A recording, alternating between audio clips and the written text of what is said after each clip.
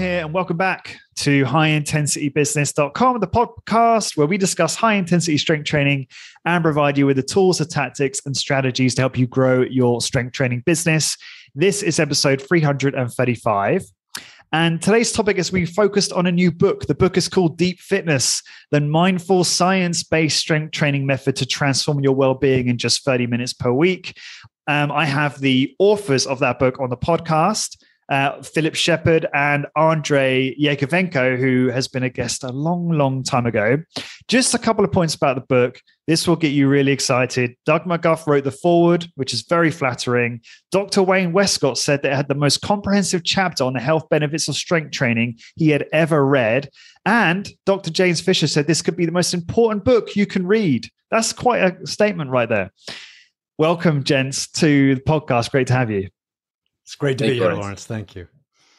So really excited for this book. I think it's definitely filling a need in health and fitness in general. But I think there's also, as I was saying to both of you before we got started, there's definitely a large cohort of people in high intensity training who really struggle to get to muscle failure. And so any approaches or ways that they can leverage to make their workouts more productive, more mindful, I think is really valuable. So I'm excited to learn more about this. But before we get into the book, I think it'd be good to understand how this book came about and how you guys met. So do you want to, I don't know, Andrei, do you want to start off with that and we'll go from there? Yeah. So as you know, from the previous podcast we did a few years ago, and we talked a little bit about the mindful approach that I was trying to implement and was experimenting with. And then I came across this guy who became my co-author and a dear friend. And frankly, from so many different perspectives, mindfulness and general, I wouldn't be able to write book of this caliber with anybody else in the world. So, at some point when I came across Philip's work, I invited him for a workout. He loved it. I loved his work. And we sort of been collaborating between, our approaches, our areas of expertise, and eventually came to this book, writing this book together, where there's a whole chapter where Philip talks about practical, mindful, step-by-step approach. And the benefit of that approach, not only you will find literally joy rather than suffering this workout, but also you're going to go longer with your time under load. So hence produce more potent stimulus and arguably, get somewhat better results. So maybe Philip can, add a little bit more to this story. Yeah, from my perspective, I got an email. Hi, my name is Andrei. I have a gym in Toronto, and we have a mutual friend who suggested I reach out to you. And so I went in. Honestly, in my life, I've never been drawn to gyms, and I walked into Andrei's gym, and of course, it was unlike any gym I've been in. It was quiet, and there were no video screens and no loud music and no mirrors and just these machines. And he took me through the workout. And as he said, I loved it. I was more alive during that workout than I'd been for weeks. So it's like this cleanse. It's like this joy, as Andrei talks about it. And we spent well over 2 years sharing with each other. So Andrei would share the science behind the workout and how it affects, the biochemistry of the body. And I shared my work with Andrei, and he took a couple of workshops and did a facilitator's training with me. And, it's like this dovetailing of our work. So the book really introduces this modality, MSTF, or mindful strength training to failure, that is a marriage. And it's not just that mindfulness offers something to strength training. That slow mindful practice allows me to be more embodied and more present in a specific way than any other practice I've come up with. And could you just go on to talk about the embodied present process that you founded as well? Because I think it's probably a natural path to talk about that now as well. Yeah. So Andrei comes from the HIT modality, and my modality is one I developed, the embodied present process. And I've written 2 books, and what I teach comes out of that. And what the books are my take on our cultural disembodiment. And we're immersed in it. We habituate to it. We take it for granted. We're taught that you can think more clearly. If you stifle all that energy below the neck and take charge with the head. That's what our school system does. If your body's energy isn't controlled, you get into trouble. In my day, you actually got the strap. And meanwhile, you're taught to fill your head with these ideas, and you're rewarded if you do. And we come to believe that we can think more clearly with this fragmented portion of our intelligence in the head than we can with the whole of our being. So I learned largely from other cultures what it means to think with the whole of your being. And there is a coherence and a clarity and a harmony to that. So I think, our idea of mindfulness is limited, and the effectiveness of mindfulness is limited if we understand the mind to be just the intelligence in the head. When you understand that mind suffuses every cell in your body, then mindfulness really acquires the potency that it deserves.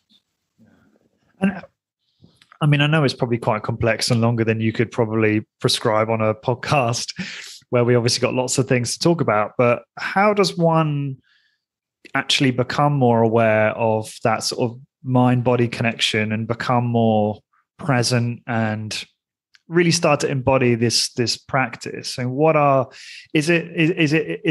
you able to ask that with a set of, practices that someone needs to do, or I don't know, like is there a formula for this? Like, how does it work? How do you get good at it, if that's even an endpoint? Yeah, no, it's really good questions. I think the beginning, the first step, comes with a recognition of how thoroughly our bodies have been desensitized to the present, to the world around us. It happens systematically. It's embedded in our language, our architecture, our hierarchies. Every hierarchy, from a church bake sale to national government, has as its leader the head of that organization. It's just totally natural to us. We're indoctrinated in this idea that to be a successful human being is to have a good head on your shoulders and to take charge of the body in this top-down manner.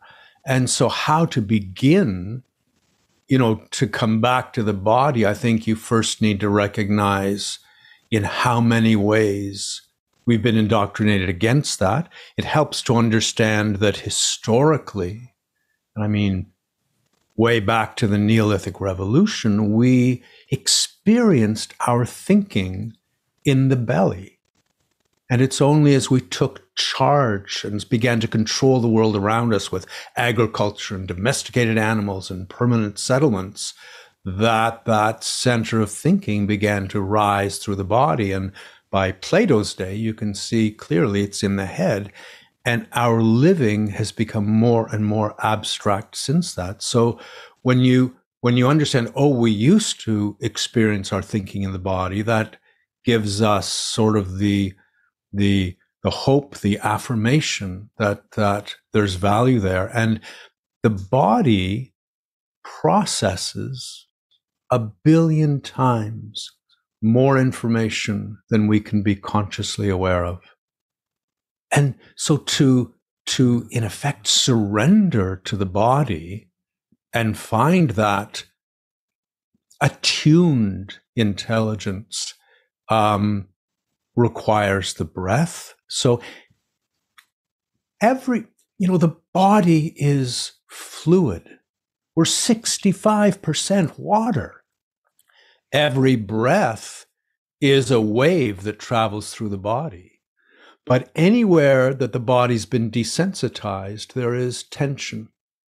And that tension inhibits the breath wave.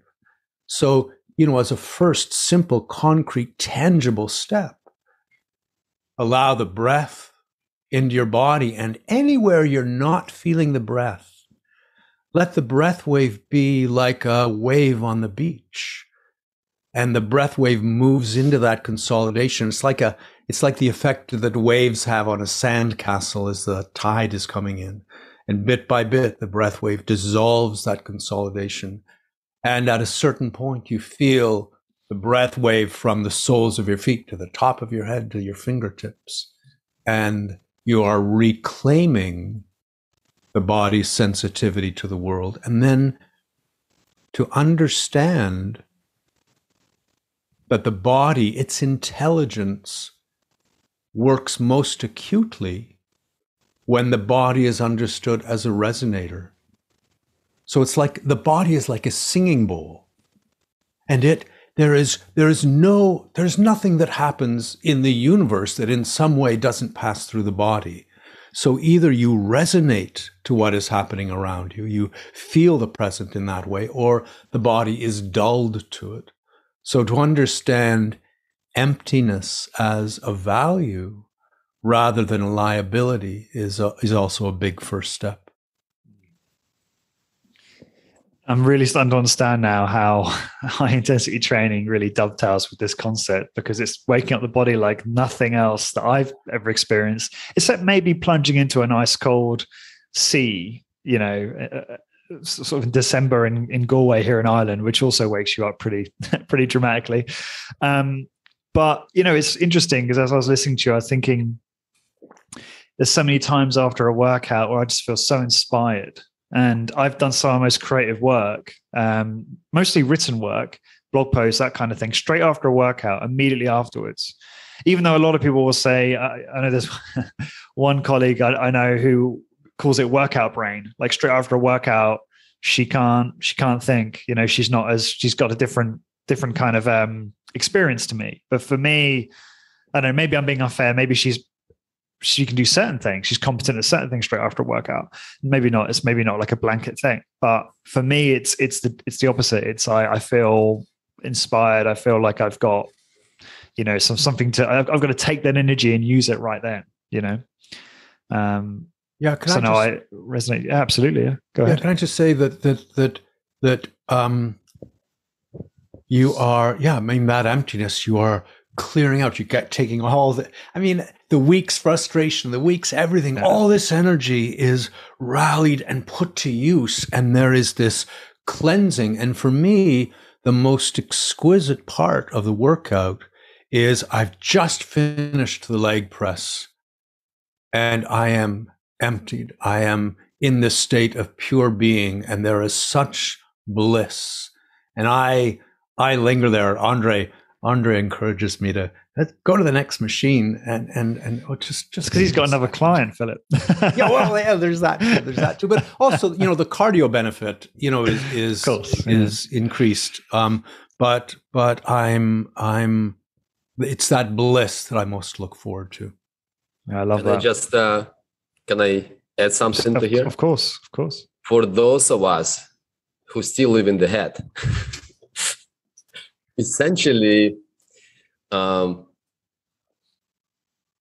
presence, it's something, as Philip was saying, it's a flow. It's changing from second moment to moment. So it's not an abstract constant, right?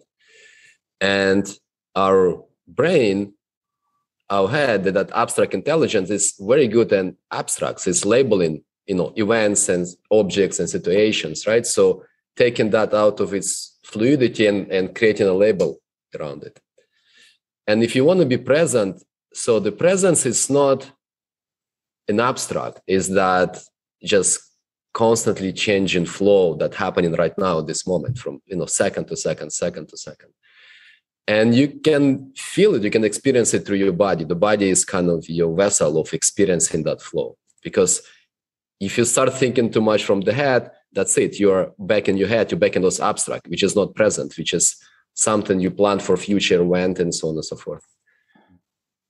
In relation to this workout, you can get these practices and you can go for a, walk in a forest and, try to be very, sadly try to feel your body and just feel the surrounding and get a sense of presence.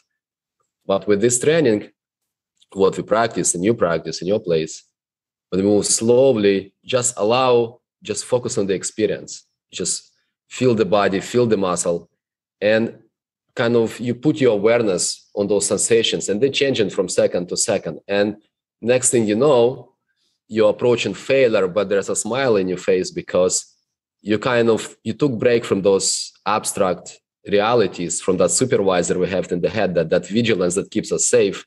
And you now just experiencing being. And you really, when you focus on tuning into those sensations, it feels very liberating in anything else. You don't mind that intensity. And so that's kind of a little like a side note, because I still live in my head. Sometimes I do feel at work, but sort of just to, layperson to understand how it works. And you mentioned something about jumping into the cold water. So there was this time, I remember when you said it a couple of years ago, maybe more, it was definitely before COVID.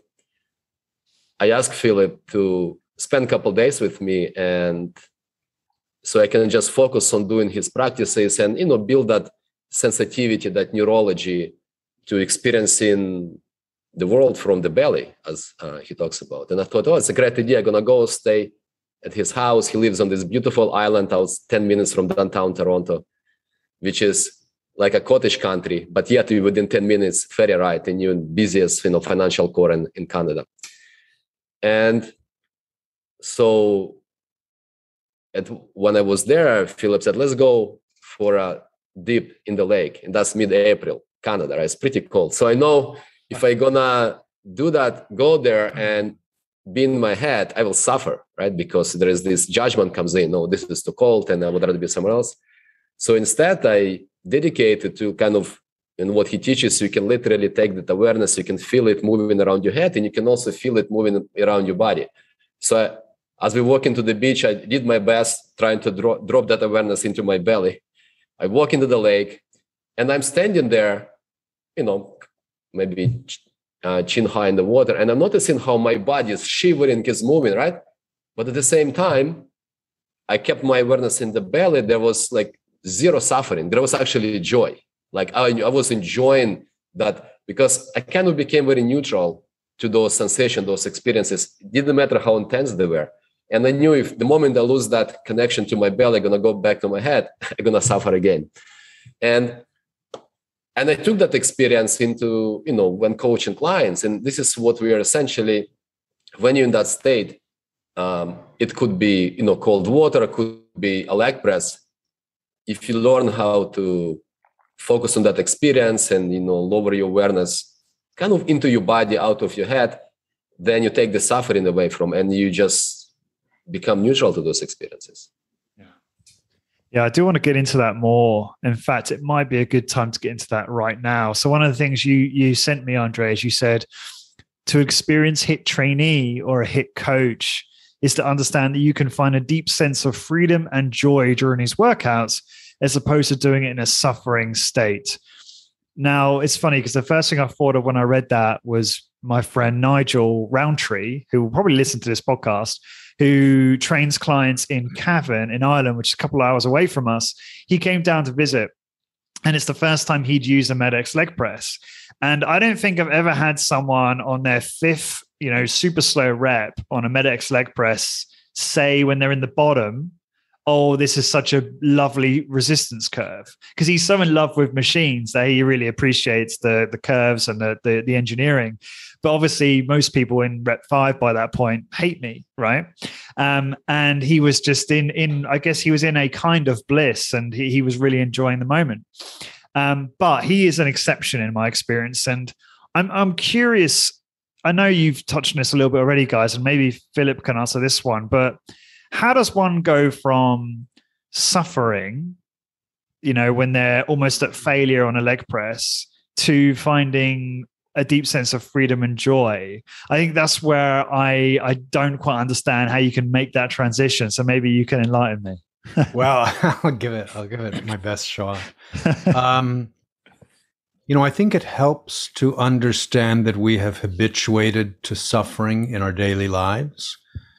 So we sit in our heads and organize our bodies and feel betrayed by our bodies and feel perhaps vain about our bodies. But there is this divide. We live in a divided state. So if you're living in your head and in a way that is shielding you from the intelligence of the body, from all that it feels and knows in the moment, then you are living in division. And divisions of the self is self-conflict. And we have habituated to self-conflict. And so then when we go to do a leg press, we are deferring to this idea that you sit in the head and tell the body what to do and make it do that for its own good. And so I think that's why this workout is commonly understood to be a form of suffering, but it's not. It's very short and it's for your own good, so you'll get through it. It's like you're sitting in your head the way you would sit on a donkey and you're beating it with a switch, telling it to go faster, go harder. That's our relationship with the body. And it's such a different thing to, as Andrei says, to drop into the body so you feel your wholeness. And you feel your wholeness not as something contained in a silo. You feel it as something that is held by the present and is seamlessly congruent with the present. And so, when I sit in the leg press and I'm about to begin, I really deliberately drop my awareness right down to my perineum. And I can talk about that a bit later if you'd like. And from that place, I feel the machine and I come into relationship with it. And then when I begin to push, it's the whole of my body's energy in harmony, moving with the machine, not against it. And that's such a different thing from having my energy divided and cordoned off and in different compartments. And when that happens, I'm experiencing my wholeness. I'm experiencing my life. I'm experiencing this unique, never to be repeated moment. And it is the most, in a way, the most intimate encounter with myself imaginable as I approach failure. And I am tapping into resources I didn't even know I had, not in a state of domination, but in a state of surrender. I am surrendering to what my body knows. I'm surrendering to what my body is capable of. And I am fully in the experience of that. I love that. And, I think I remember, Andrei, you mentioned to me that Philip has a significant performance on the leg press. Are we talking full stack for a very long period of time, quite a long time under load? Is that correct? Yeah. So just to let you know, several times our gym is in an office building on the ground floor. we had security guard walking in asking if everything was okay. He goes for like up to 10 minutes with full stack. And, decent range of motion, not just, top, like, you come down to close to 90-degree angle on the legs, right? So it's a good range of motion with full stack. And I feel I need to stop him because I don't want him to hurt himself. And he just goes and he gets into the state where it's loud, but because he allows to experience every sensation, every tweak of his body, of his muscle. So when you look at him, you know exactly what his body is going through right now. So it's, a bit loud, but cannot imagine, doesn't matter who you are, doing full stack, good range of motion on the leg press for 9-10 minutes. You have to be, somewhere else, not in your head to do it. And 9 or 10 minutes. I mean, that's unbelievable. And then he can go more. You cannot stop him because he's going to hurt himself. Yeah, what? Really? I mean, what happens, as I drop down to the, I experience it as the core of my being, Lawrence. That, coming back to the perineum, it is suddenly the source of my wholeness. It is the still point through which my wholeness resonates. And how to speak of this? There is an indifference to it.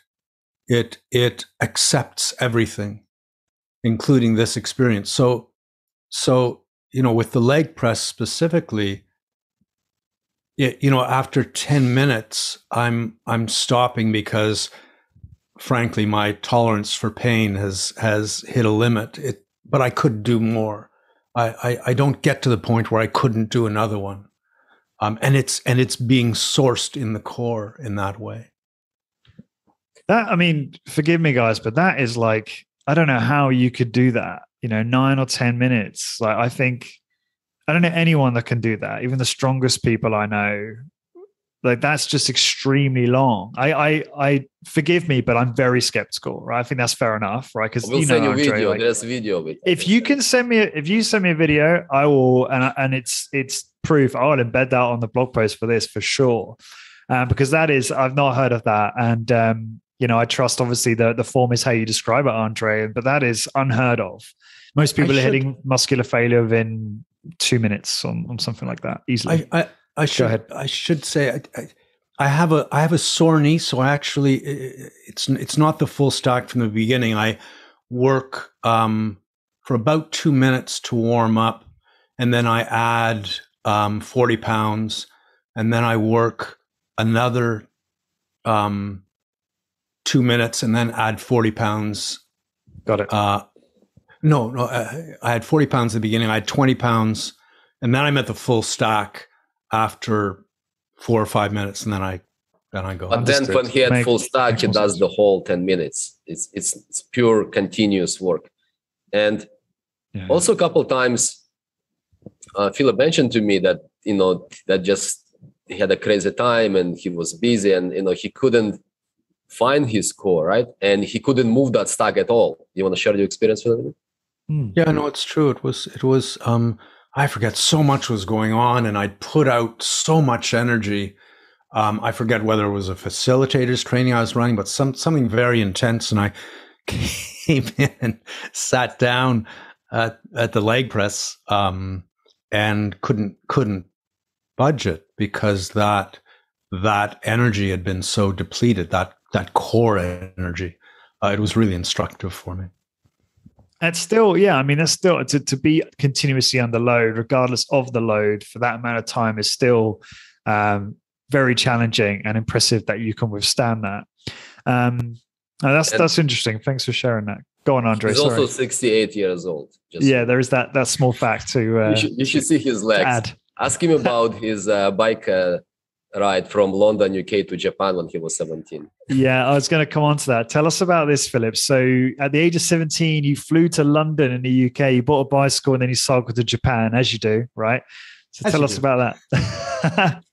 Oh, it's back to this cultural thing, Lawrence, that as a teenager, I felt imprisoned in the assumptions and ways of seeing and ways of talking about reality. And I was, I had the impression that the adults in my world were living out this fantasy and inviting me to join it, and you'll do well. And my being rebelled, and I fought against it to the best of my ability. And then I realized the only way I could preserve what mattered most in my life was to leave that incubator in which I'd been raised. And so I went to London and, as you say, bought a bicycle and cycled through Europe and the Middle East and India and Japan. You're so open and exposed on a bike. You're part of the scenery. It's not like being in a car where you're enclosed. And I passed through so many ways, different cultures, of understanding what it means to be human. And every one of them was luminous, and every one of them was limited.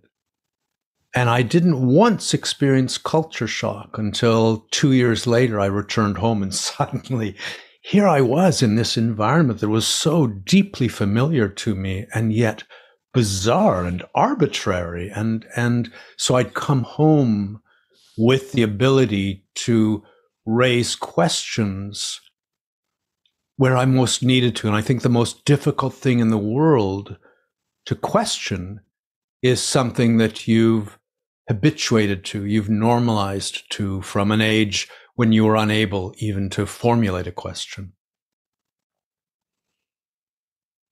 I'm just curious, how did you like afford to do that? I mean,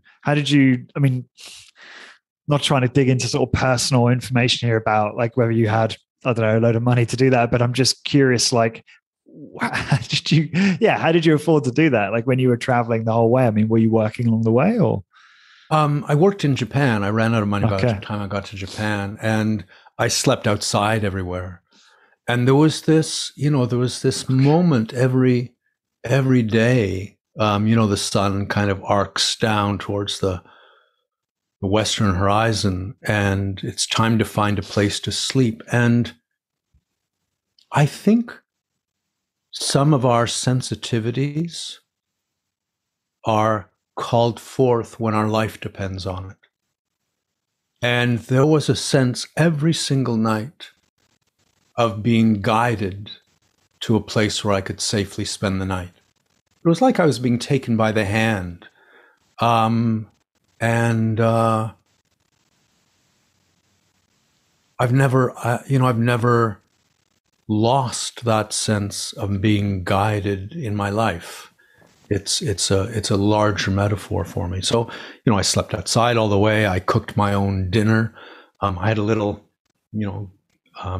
stove with a blue flame. So it was a propane or butane stove. I forget which, but a blue flame so it couldn't be seen. So many of these stoves go bright yellow, and it was important for me that I could just be there without signaling my presence to anyone.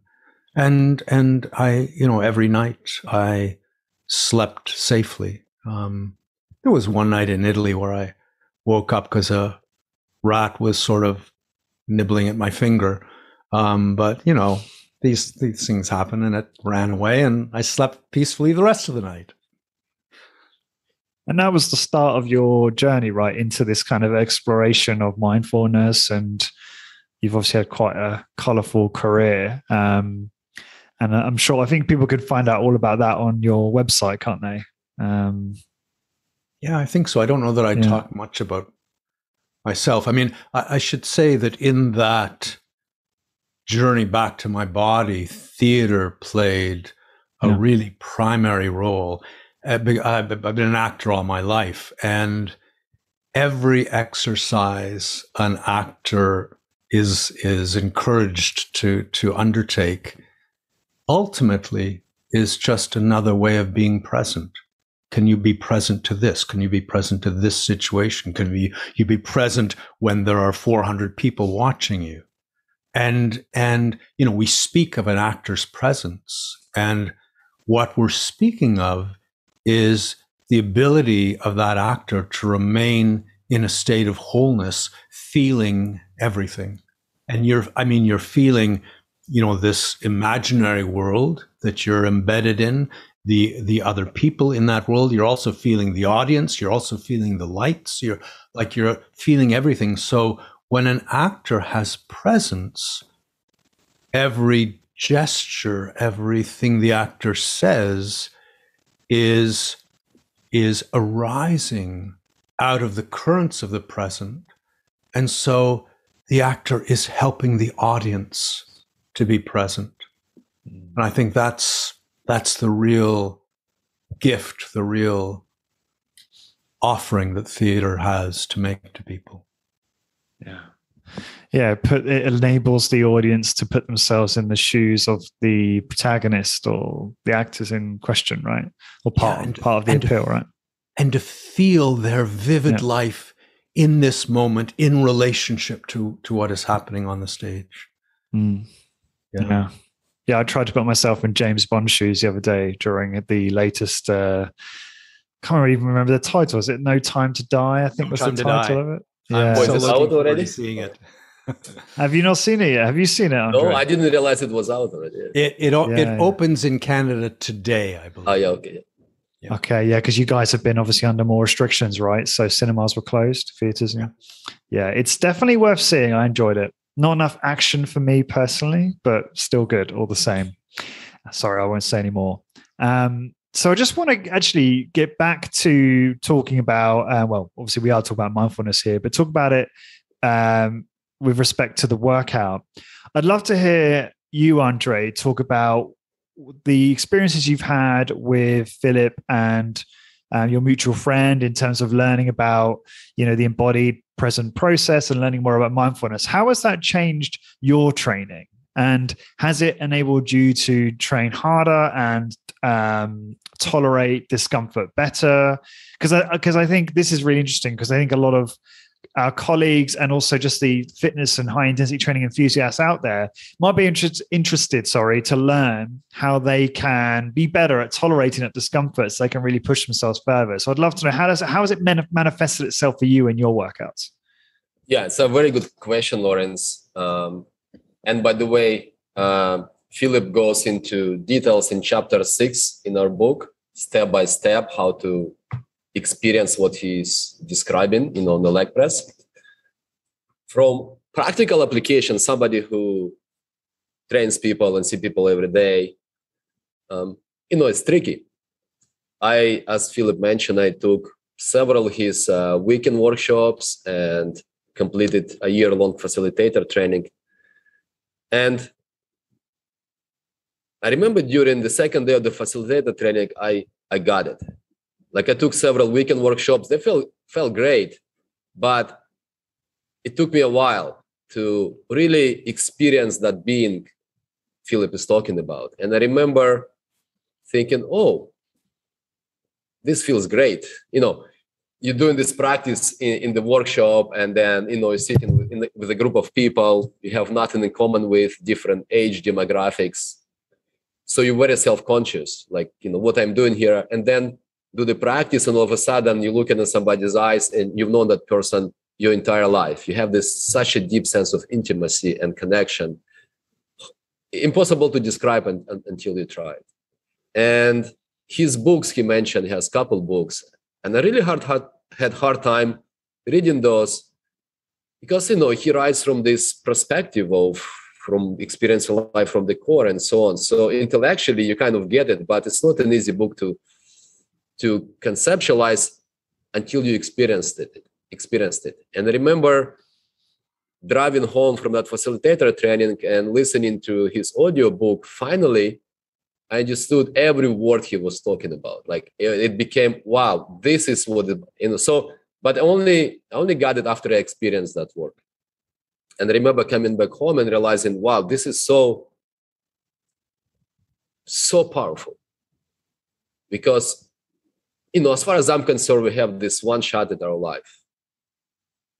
And by not experiencing your body the way you're being, I realized that we're missing such a big undiscovered hidden aspect of our human experience.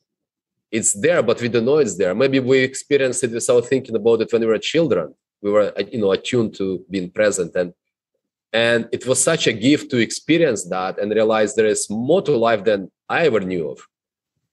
And then to me, it was, wow, I'm hooked for life. Like, it doesn't matter how much money you can give me and tell me, don't do this work. I will never take any amount of money can substitute that human experience, which I value so much. In terms of practical application, in the gym, what you find that unless you are, as a coach, you're present, you can't really coach your client for that experience. So one, you have to sort of be in that state yourself. And then when you are in that state, you can coach client.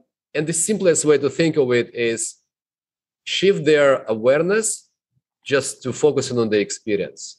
Think of how each inch of the range of motion brings slightly different sensation in your muscle, in your body. Just coach them just what you're feeling right now. Just feel those muscles. And what about now? Feel it. And the more you focus on the experience itself, the more you get out of your head, the more you kind of get that embodied practice. And it takes you somewhere. And I remember few clients after those sessions would comment to me, you took me somewhere I never been before. Like, it's a very unique experience. And it's, as a human being, but also as a business owner, when people leave your place and they had this unique experience, they're going to come back. So it's also a super powerful retention tool for us, because you give people the experience they just wouldn't get anywhere else. And not every client uses those mindful strength training cues. And frankly, lately with the COVID, I haven't been doing a very good job myself practicing that work. But what I do practice, that's kind of what I do. I just focus on the experience. You can get into that state where the more you focus on the experience, your muscles are burning and they're failing, but they're still moving, they're still going, right? And then, so you're going longer than otherwise. And then when you're done, taking 5-10 seconds just to feel that spaciousness, when you kind of do leg press and you sit and there's this like relief. And when people do, they usually sigh, the body sighs. And I realized the preciousness of that moment, because when the body does it, that sigh and then there's release, all you have to do, just feel it. And there's this emptiness, right? And to me, that's probably the best part of the training, is that emptiness at the end, for a few seconds. And then you move and repeat. Not saying I'm doing it with every client, not saying I'm doing it all the time. Lately I have these training buddies. We come on Sundays, we train each other, and we're silly, we're using bad words. We're just having fun. So there's not much mindfulness in our workouts, but it is what it is. But it is there for those who want to learn how to do it and help the client to experience this unique experience. I'd love to hear more about the cues. So for those that are open to it and those where you find it productive, what are the kinds of cues you are using specifically to help people be more mindful and get more out of their workouts? Again, there are more details here in the book. Okay. From easier way and the fastest way, in my opinion, to experience presence, it just coaching client by allowing them to focus their awareness on the experience, right? So just, put somebody on the machine and just let's start the movement, and coach them to make it about the experience. The focus should be on the experience, not how many reps they're going to do, not hitting, your goal, whatever, because all those you in your head. When you focus on the experience and you just, like how this feels right now, this inch, this position, and this inch, and allow the awareness sort of to drop in the body, and you can visualize sort of, you're surfing, right? And the waves are growing and they're changing. And your awareness is that surfer on top of it. you're not trying to manage those experiences. You just try to surrender to them and experience and feel them and be present to them. So the cues kind of come naturally where, whatever comes, the right cue, you tell people just feel everything. Don't think about too far ahead, just moment by moment, inch by inch. And they got it when it's very intimate experience, very intimate. The other part in your life, you might relate to this experience when we have an intercourse, right? Because you in your body and you just feel in this moment. Similar here. And in fact, when somebody lets go, it's even sounds, that intimate. So, but it's not in a sexual way. It's in a way of that liberation. So when I look at the client and even in the face, they're not, you can tell, like, just let the face be expression of your legs if you're doing leg press, right? So you become one. Every cell in your body experiencing your legs or whatever shows up. And then there is this, when client gets it and that's it, I feel it, like there's a wave hits me. I feel their sensation and we kind of become one, right? And we live in, we feel in this experience of the client. So I don't know if I answer your question directly, but generally that's the direction. Yeah, I think that one of the gems I took from your saying, which is don't necessarily focus on the end goal, just focus on the actual experience in the moment. And in the book, you talk about prioritizing feeling the targeted muscle, which I think is related to this, right? It's saying to the person, moment by moment during the set, okay, because like, for instance, in a leg press, you're more likely to obviously feel the glutes and the quads burning in that bottom position. So it's perhaps talking to the client, telling them to focus on those, or maybe not too many muscle groups, but maybe say to just focus on the glutes, focus on pushing with the glutes and feel the sensation in there. And obviously that's something that I think probably most people might be afraid of or not enjoy, but maybe by reframing it and saying, embrace that, surrender to it, maybe people are going to tolerate it better.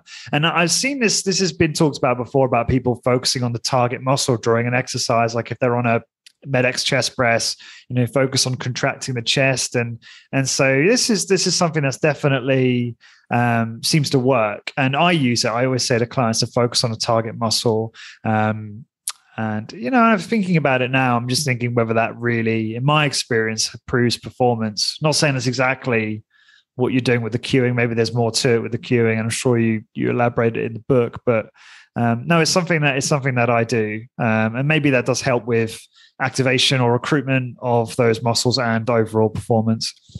Anything else to say on that in terms of cueing? Yeah, Philip, maybe you can. Yeah, go ahead. Yeah. Well, yeah. There's a it's this dichotomy of being in the head or in your wholeness. And just I think it's helpful to speak to the difference in those experiences. When you're in your head, you are susceptible to telling stories.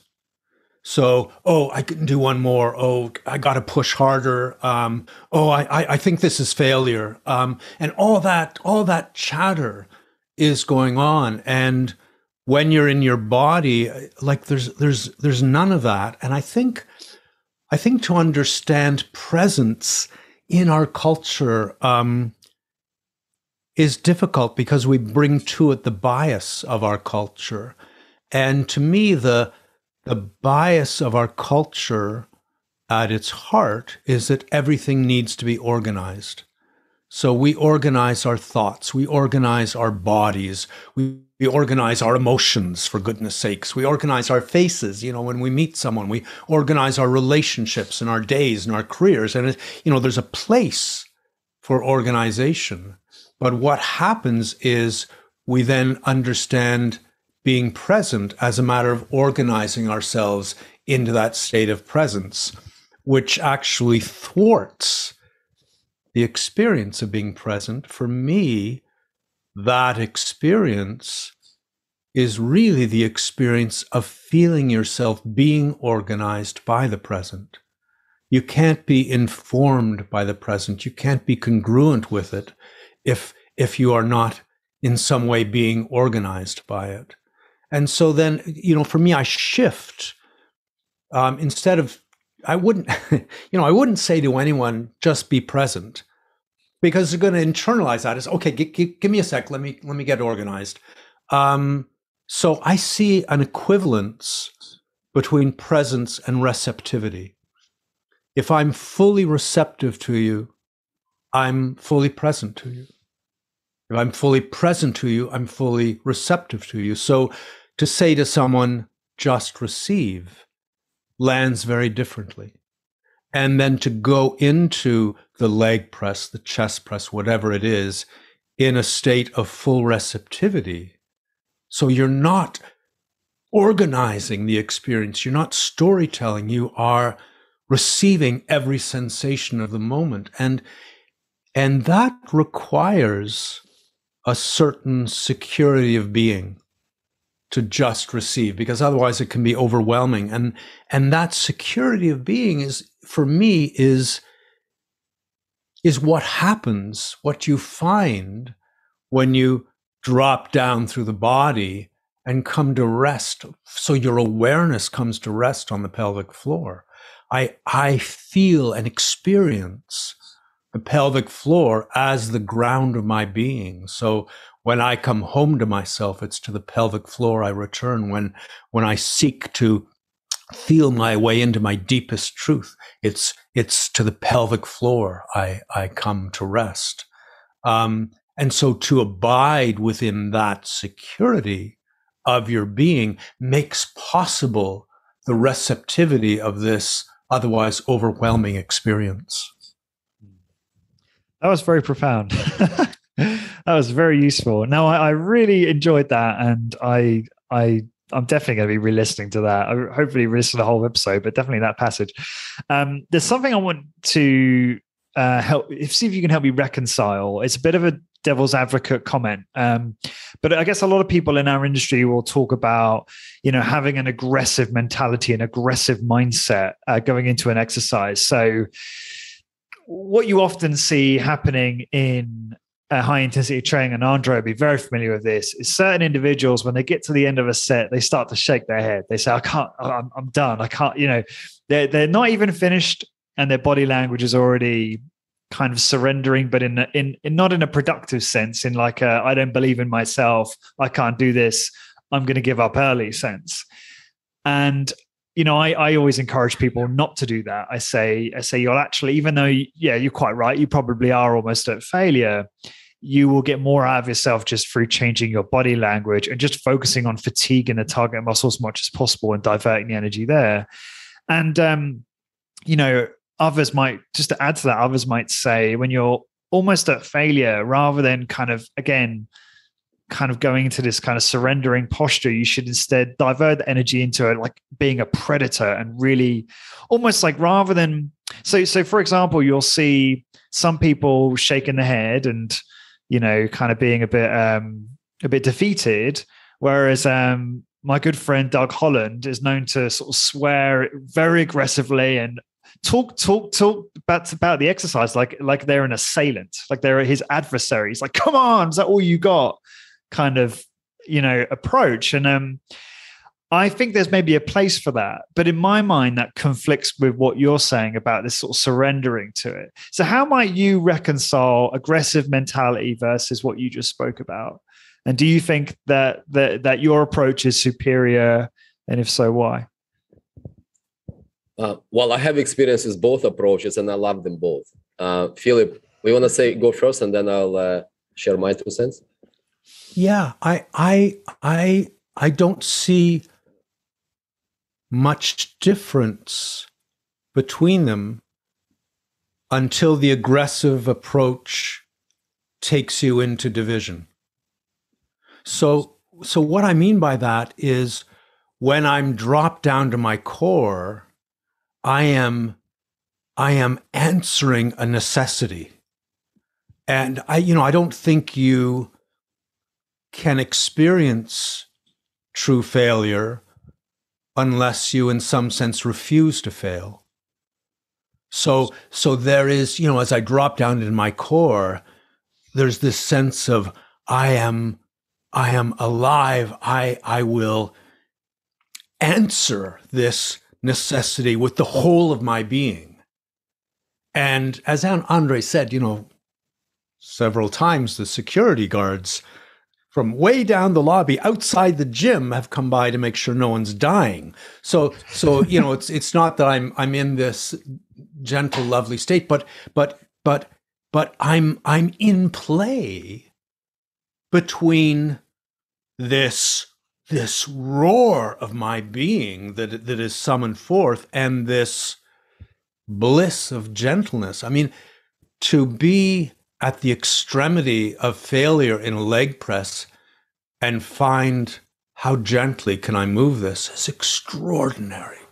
I mean, it's an extraordinary experience. And I trust the ease of it when I'm truly in my core, even after 8 or 9 minutes on the leg press, it's still so easy to push it. And in that ease is such a simplicity. And it's the simplicity that comes with wholeness or harmony. And if you are assuming that you have to be aggressive with this exercise, there is the likelihood that you will turn that aggression against yourself. Yeah, that's very true. I actually probably misinterpreted, because I remember Andrei saying that you're very loud at the end of a set, and some people are, right? And that's the way you manifest yourself in your exercise, and how you probably get the most out of yourself, right? Well, it's this thing of no part of my being is censored. All right. Because if I devote energy to suppressing or censoring my being, that energy isn't available for the exercise. Are we talking about, is it like a roar? Is it a scream? Maybe Andrei, you can Well, we'll upload the video, but he is loud. Imagine how legs would feel on the leg press after a few minutes. And I'd probably be crying. When you watch him, you know exactly what he's feeling. There is no censorship. There is no supervision. He's just being in the moment and experiencing, and you kind of feel it. And it's a joy. It's a joy watching it, even though on the outside, for those who are not familiar with it, might look scary. But once you know what, it's amazing. Do you have stairs leading up to your facility, Andrei? Huh? Do you have stairs leading up to your facility, or are you ground level? No, we're pretty much ground floor. All right, because it would be just funny to watch Philip walk down the stairs after that. No, after he's done with the leg press, he can walk. No, I can't walk. Yeah, I need a couple of minutes. Oh, of course. Yeah, no, I totally understand that. Now, that was really insightful. Andrei, do you have anything else you want to say? Because you said there you love both, aggressive mentality, although they're not mutually exclusive, as Philip just very articulately explained. So, but please share your thoughts on that as well. Well, I believe there is science suggesting that your state of mind will dictate what kind of hormones you're going to produce, what kind of neurochemicals you're going to release. And being, what you're talking about, being aggressive versus being submissive, probably will have very different response, neurochemical response, physiological response in your body. And, I'm training with some of my buddies who are frankly not familiar so much with, Philip's work, and, that's all you got. That's kind of what we do. It's fun, right? So I understand what you're saying. But I think I don't want to say too much more, because what Philip just described, it's so, it's so clear and so potent. So I would rather keep it there. I respect that. Go ahead. If I could just add, when someone's saying to you, "Is that all you've got?" They are appealing to your core, right? They're bringing you back to that ground of truth. So that's where, they become the same thing. In a way, it's just if you're turning that aggression on yourself, you are out of harmony. How does one turn that aggression to themselves? Here's an interesting thing, Lawrence. When you're present, your awareness dilates into the present. Your awareness is a field. That's being in a sense. When we get into doing mode, our awareness tends to contract. And then you feel alone. And when you feel alone, you have to supervise yourself. There is no access to guidance or support of, the stillness of the present is inviolate. As you open to the present, there is this underlying stillness that is always there. And in the middle of a set, I'm dilating, feeling that, resting in it, and finding strength from it. So to more and more contract into your aloneness is to become more and more susceptible to self-bullying, to all that stuff that happens with division. Now, with someone saying to you, "Is that all you've got?" you are in relationship with that other person, with the machine. So it helps. It's not that contracted state of aloneness in which we can only goad ourselves on from that, as Andrei says, that supervisor in the head. Yeah, thank you. That was really well said. I appreciate that. Okay, so I'm probably going to leave some of the other. Well, we might touch on some more of the book here, actually, but obviously there's lots that we haven't touched on, and I encourage the listeners to go and buy a copy, and we'll talk about where they can get that in a moment. Just a couple of things I want to touch on before we wrap up here. You say here about, you make a claim in the book talking about how the understanding of exercise lags 50 years behind the current research. And we'd love to hear you elaborate on that. Again, give us a little bit of insight in the book for the audience here on that particular point. And I don't know, Andrei, if you want to start with that, and then Philip can chime in as well.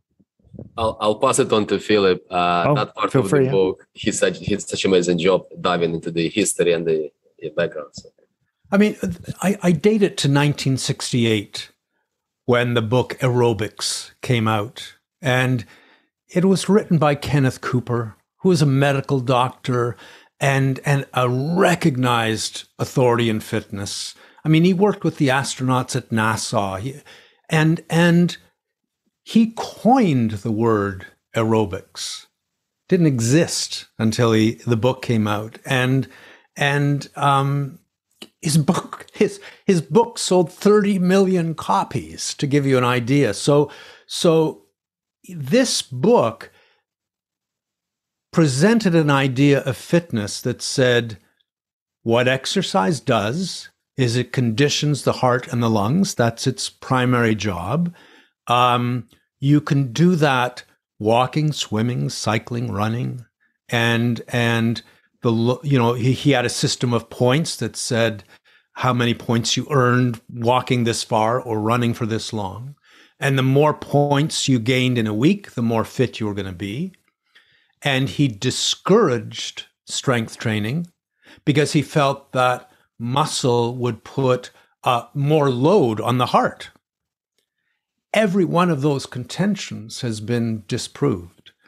And just to give you some idea, to this day, we think when we go for a run, we're conditioning the heart and the lungs. Well, they did this experiment that you may know about where they had people in a study who their VO2 max was tested before the study on a stationary bike.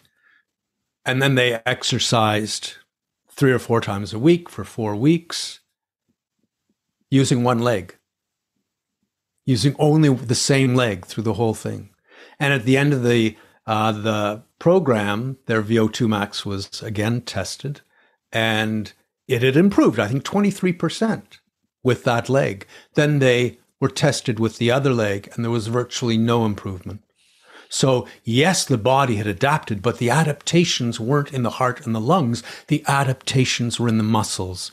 And, muscle has gone from, or our understanding of muscle has gone from saying, well, the primary function of muscle is to move us around. And we now understand that muscle has two primary functions: to move us around and to generate myokines, hormones that go through the body and affect every tissue, every organ. These are signaling molecules that promote health through the body. And you go to somebody on the street, and do you know what myokines are? And it's like, never heard of it. Do you know what sarcopenia is? Never heard of it. And there's a large body of evidence that suggests that the underlying commonality to all of our chronic diseases is sarcopenia, is the wasting of muscle with age. It's associated with every modern disease of civilization that afflicts us. And so that, that 50-year lag, we are married to this concept that exercise means aerobic fitness. Fitness means aerobic performance. Even though Kenneth Cooper, who wrote the book, has moved on and he now recommends strength training, but it's like this paradigm took hold of us, and he's on the fringe saying, no, I've changed my mind. It's different. I mean, he's very open to research, but no, we don't even hear it. We're stuck in this idea that the conditioning that exercise achieves is the conditioning of the heart and the lungs. And muscles aren't really that important. And it turns out muscles are the foundation of our metabolic health. Beyond your experience of Andrei and learning about all this stuff, though, do you see people being a little bit more aware of this? Because I am seeing, before they even speak to me, I see clients who seem to have a little bit more awareness around the importance of strength and muscle mass. They just seem a little bit more prepared than they were, say, 10 years ago. Are you seeing that, Andrei, in the studio, or is that just my own experience? No, definitely. More and more New York Times, we see more and more articles making it a popular culture, talking about the importance. Got Brad's article about saving time with training. That was quite big. And, because people who come to us, they clearly see some benefits in strength training, so they're more or less prepared. And I would say, yes, we're definitely on the cusp of this, probably transition. How many years it's going to take to become a knowledge, we'll see. But, generally, general public, probably by and large, still probably not aware of it. But, people who come to us, slowly getting educated and starting to appreciate the importance of muscle and strength training. And it's such a joy taking somebody through the intro session, of the right demographics, because you share with people something they never heard of, and they experience something they never experienced, and yet they thought they knew everything about exercise. It's fun. It's really rewarding, and you're right. It's great when you see that twinkle in someone's eye where they're kind of like, "Wow, I finally found it." It makes total sense. I have arrived. Yeah, they look like, is this a franchise? Because it makes total sense. They should be everywhere. Yeah. But I think it's also important to say, and just very quickly, because I want to certainly ask some more things of both of you, but I think some of us in this industry take it for granted that people are going to experience it and they're just going to know. It's like, no. I think we still have to take the education piece very seriously. And we do that in the initial consultation. We listen to the client, we listen to what they care about, what's meaningful to them, what are their problems. And then we talk succinctly and specifically about how our approach is going to help them solve those. And just start there. Don't overwhelm people with myokines or the rest of it, because they're just going to have a system meltdown, and it's not going to work very well. But the point is, then once they become a client, it's doing that weekly teaching focus. It's drip feeding these really important facts to people. So you're kind of reprogramming their software, right? Just like you talked about there, Philip, about, what it really means to have to stimulate cardiovascular improvement, and how it's in the periphery and in the muscle and not necessarily central. And that's a teaching focus right there. And it's breaking that down into 30 seconds, saying it to every client that week, and then you move on to the next. And that's what we do. And I think it's so important and overlooked.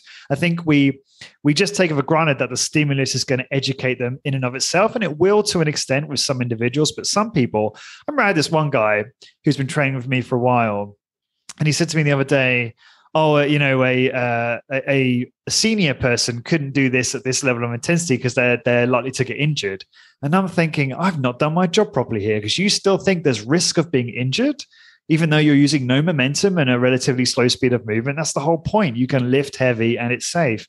And it just reminded me that we can never kind of rest on our laurels. We have to be very diligent about, or judicious, sorry, about, making sure that we're educating people. So anyway, I'll get off my soapbox now on that. But the last thing I wanted to ask you about quickly, and Philip, maybe this is the part you wrote about in the book, but love to hear about the strength training as it relates to activating longevity genes. I think this is something that some of our industry knows about, but it's just so important to reiterate. So do you want to talk about the longevity gene side of things? Yeah, I mean, that's I'm going to defer to Andrei, because he's so much more deeply steeped in that field than I. So Lawrence, have you heard of Dr. David St. Clair from Harvard? He's kind of big guy, of longevity guy the last couple of years. So I after listening to his first interview on Joe Rogan, must be maybe 3 years ago. So I became such a fan of his research, and I was one of the first to get his book. And what we know today and what he talks about, there is essentially 9 hallmarks of aging. But what he talks about, that there's really 3 major upstream pathways that affect of those hallmarks, which are sirtuins. There are 7 of us. Those are the longevity genes, AMPK and mTOR. And when we activate those sirtuin genes, we essentially trigger DNA repair, and that promotes longevity, at least in multiple animal studies. And there is this 1 to 7 different sirtuin genes. And I've seen paper recently, a few months ago, that showed that strength training directly activates 3 of those sirtuin genes, SIRT1, SIRT3, and SIRT6, I believe. So just alone showed us that those longevity genes, we know, they're responsible for our health span and longevity, and strength training alone directly activates 3 of those genes. We can talk about NADs and how when sirtuins need those NADs to get activated. And you listen to St. Clair, he's saying there's, naturally a couple of ways to raise our own NADs. One of them is intensive exercise, we do it. Another way through caloric restriction. So it's very exciting, because the latest research supports what, Doug McGuff was saying about how this is probably the most underrated, longevity intervention in the world. And now more and more science comes and shows it does affect our longevity on the epigenetic level. Philip, go ahead. Yeah, sorry. Yeah, I might just add to that, because David Sinclair talks about this primordial survival circuit that existed in the earliest life forms on Earth and exists in every life form today. And the survival circuit, basically, in times of stress, it shuts down reproduction and concentrates on repair. And that's absolutely essential for longevity, because without that period of restoration and repair, the damage accumulates. And I'm sure people know about autophagy, where your body under intermittent fasting or longer fasting starts to eat the damaged parts of the cells and the damaged parts of this DNA. But David Sinclair talks about hormesis, which is a positive stress, a positive shock to the body that triggers the survival circuit and so promotes longevity. And as Andrei said, that hormesis, that shock, can come in terms of hunger, can come in terms of extreme heat or cold, and intense exercise. So to me, that the intensity that a HIIT session provokes in the body is activating this rush within the body to repair and restore and promote longevity. Well said. Guys, thank you so much for taking the time today to be on the show. I'm just aware that Andrei needs to put someone through some mindful strength training to failure. But just one last opportunity to say for everyone listening, please go check out Deep Fitness, the mindful science-based strength training method to transform your well-being in just 30 minutes a week. And guys, where can they buy the book? It's distributed by Penguin Random House. Okay. So it should be available literally everywhere. Your local also Amazon, bookstore. Usual. Yeah. Yeah. Okay, exactly. Bookstores everywhere. Great. Yeah. Oh, wow. Okay, great job, guys. Very impressive. And you said it's ebook format as well. Where can they get the ebook exactly? Same thing, Amazon. Oh, it's Kindle, right? Yeah, of course. Yeah. Okay. Yeah. And audiobook as well. Yeah, Audible. Yeah. Great. All right, that's great because everyone has the different preferred formats, don't they? And what's the best way to find out more about both of you, starting with yourself, Philip? I have a website, embodiedpresent.com. And, it's got blogs to read. It's got lots of information. I've got a European tour that's starting in mid-November where I'm in Berlin and England and the Netherlands, and lots of other info. Cool. Thank you very much. And Andrei, yourself? Yeah, as of me, it's our company's website, newelementtraining.com. And I should also mention that there's over 30 different exercises in the book, half of them about half machine-based, half body weight, with very detailed description and all the cues. But we also recorded videos of all those exercises, and they also will be available through our website, through the resources page, for somebody who, need to watch a little video, watching us doing this kind of training. They'll have access to those resources as well through your website, newelementtraining.com. Perfect. Thank you for repeating the URL. That's great. Thank you both. And for everyone listening, to find the blog post for this episode, please go to highintensitybusiness.com, search for episode 335. And until next time, thank you very much for listening.